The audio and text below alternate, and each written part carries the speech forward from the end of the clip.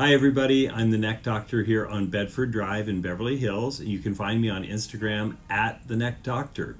So today we're going to talk about something a little bit different. We're going to talk about Sephora and this recent trend that I've been seeing, that we've been hearing about a lot on social media, is that these young kids are going in and buying skincare that was really made for adults.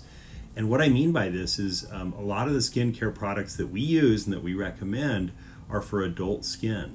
So imagine if your child goes in, your Gen A child goes in and starts using things like Retin A or some sort of salicylic acid, some sort of skin compound that causes some peeling and so on their young skin. It could really cause a lot of reactions. And what we're seeing are things like allergic reactions, thinning the skin. And remember, our kids have young skin to begin with, so if you thin it even more, that's not good. And then before kids even go through puberty, there are a lot of changes that happen in the skin. So we're really cautioning parents of tweens to really look out and look at those products.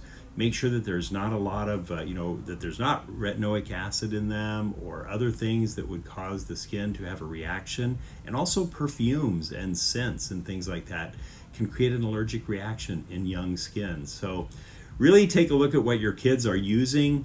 Notice these trends. I mean, Sephora sold out of all these products and they feel like a lot of them went to the tween population. So really take care of your kids and know what they're putting on their skin. It's really important.